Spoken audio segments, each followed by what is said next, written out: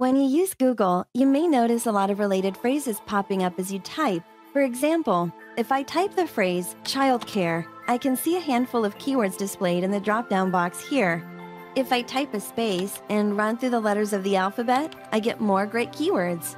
Further, you can get even more novel suggestions if you start typing letters at the beginning of your query.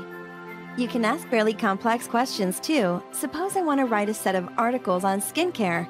Then I can type in, "Is X good for your skin?" As I replace the X with various letters, I get a whole new set of phrases. So, what if there was a way to save them all? Well, now there is. Keyword Researcher is the best long-tail keyword scraper on the market. Once you type a phrase into the search box, simply put an asterisk at the point where you'd like Google to suggest some related phrases. From there, Keyword Researcher takes over. It replaces your asterisk with each letter of the alphabet and saves the response from Google. This allows you to harvest thousands of long-tail keywords in minutes. Suppose, for example, you owned a bicycle website, and let's say you were trying to gather a list of bike-related items that people are searching for. Try this query, asterisk for bikes. Or say that you want to target your pages for a certain clientele. Try bikes for asterisk. Or perhaps you want to answer some how-to questions in your niche. Try how to asterisk bikes. Or maybe you'd like to know what premium items your customers are actively searching for. Try best bicycle asterisk. As you can see, there's an infinite number of search variations to play with, allowing you to generate an endless list of keyword phrases. But that's not all, because Keyword Researcher comes with a complete array of keyword management and SEO tools. Suppose I have a new client and they need an SEO-optimized website for their low-carb diet video product. So I head over to the Google Keyword Planner and type a few phrases. Now I save the CSV file to my hard drive and start a new project in Keyword Researcher. Then I'll just drag my CSV file into the import box. Okay, I just filled up my project with lots of keywords. Let's see what we got. I can right-click on the Average Monthly Searches column and sort from high to low.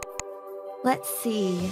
The Dukan diet is a competitor of my client's product, so let's put the keyword Dukan on the negative keyword list.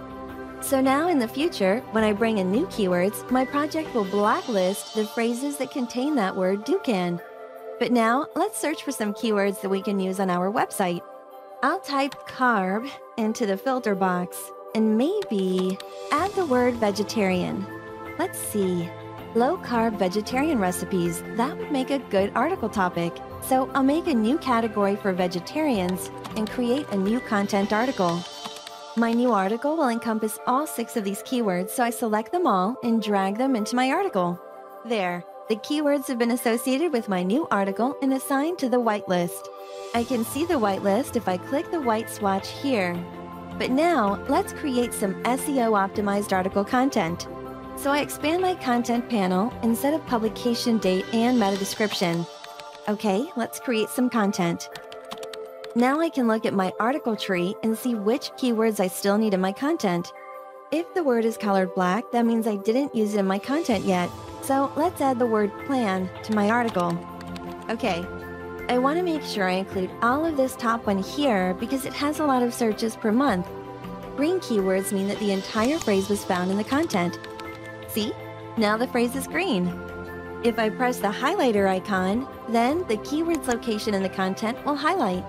Later, I should probably look around and find some more keywords for this article, but this is just a demo. So let's repeat our steps and create 4 more content articles for our website. Okay, you can see my website's content strategy is starting to take shape. We've got 5 SEO-optimized articles about topics that reflect what people are actually searching for on the internet. Now, let's say our website is ready to go live. I can export my content to a WordPress XML file, and then I can import it directly into my WordPress website. And that's it. My content is online.